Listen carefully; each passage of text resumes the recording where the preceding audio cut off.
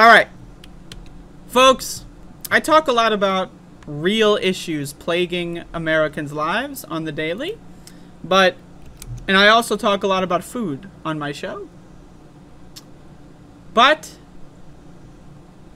this is a story that really I think everyone in America should be discussing. I really think this is the biggest story that we have faced as a species, not just as a country, as a species. And that is, of course, Cracker Barrel has gone woke. That's right, everybody. Cracker Barrel, famous for being, well, I mean, it's in the name. I don't know what else to say. They've gone woke. It's happened. Quote, "Congratulations on being woke. Cracker Barrel customers irate over adding plant-based sausage to menu." Now, they're not removing anything. They're not removing the meat and replacing all the meat with plant-based, like Impossible patties. They're just adding a new option. Everything else is the same. The menu has an additional little bold text, and that's it. And now they're woke.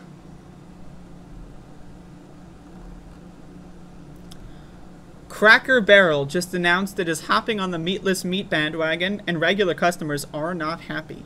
In a post to its Facebook account, the iconic American diner announced it will begin carrying Impossible sausages, a meatless breakfast patty made from plants. The option is now available on the restaurant's build-your-own breakfast menu, and needless to say, the responses did not meet the restaurant's enthusiasm for plant-based products.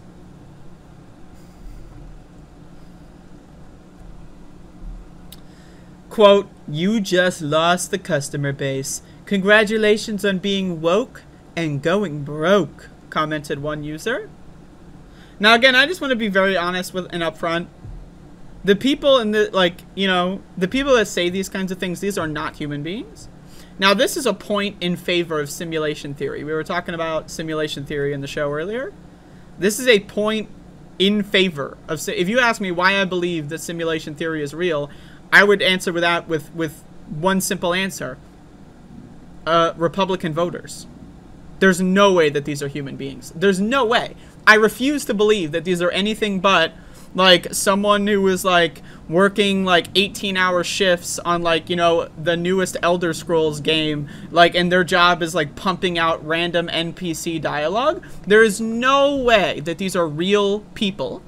Like, there's no way that you're telling me, right, like, someone in their 40s or 50s is going on Facebook, right, and, like, so they sit down at their computer, right, "You just lost the customer base, you're going woke and broke," and then they get up off of their computer, and then, like, they go interact with their family, and they, like, call their fucking, their daughter and talk on the phone. There's no way that these are human beings. You cannot convince me.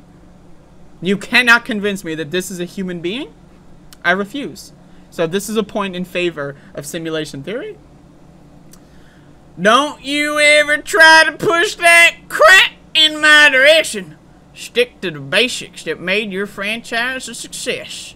First of all, crap is a swear word now. We need to censor crap. I don't know if that's the print outlet doing that. This is fox9.com. I don't know if it's fox9.com censoring crap or if it's the user. When the fuck did crap become a fucking swear word? When I was a kid, crap was the word you say when you meant to say shit, but you couldn't say shit because shit was a fucking swear word, so you say crap instead. Who the fuck censors crap? Jesus Christ. Crap! My God. Quote, "Are you kidding me?" Actually, that's... "Are you kidding me? Who do you think your customer base is? I still order the double meat breakfast and it's not even on the menu anymore." Now, first of all, that's a lie. It is on the menu. But, like, right? Right? Who cares?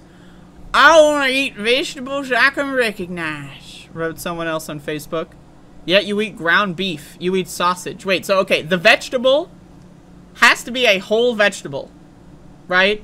The meat, like, this same principle being applied to meat, would mean you only eat like fucking pork chops and steak or something, or chicken legs?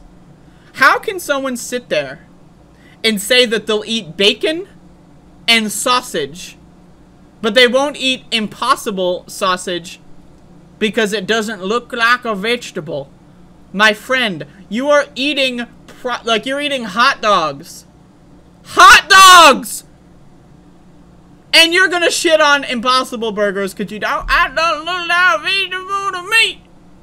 My God! My God, we got a dumb motherfucker here. Only the really, I hate to say this, but those with the lowest IQ. Stupid ass fuckface bitches, man. Quote, I gotta do the type. I just lost respect for once great Tennessee company. Why? Why? Like, talk about getting fucking triggered. Talk about getting motherfucking triggered. Holy shit. The post garnered hundreds of more negative comments in which people decried the possibility that woke vegetarian options would be...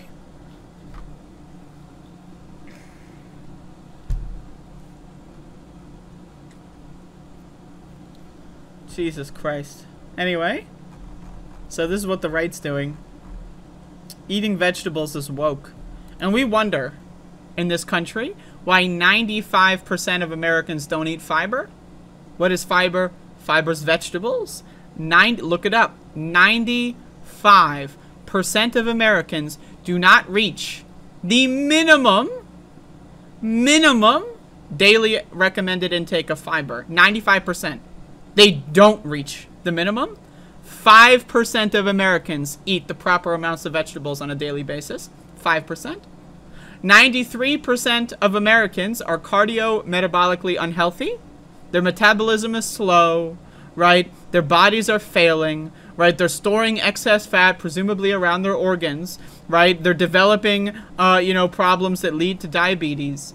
Why? That means 7% of Americans, right, are actually metabolically healthy. 7%. And we wonder how those numbers get that way.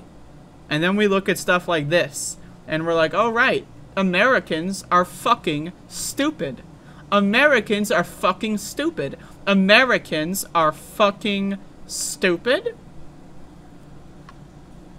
So, there you go. Cracker Barrel's going woke, and they're going broke. You go woke, and you go broke.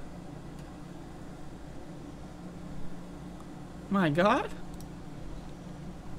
Again, simulation theory. Point in favor of simulation theory. Could I react to Cemetery? He makes good points. I don't know who Cemetery is.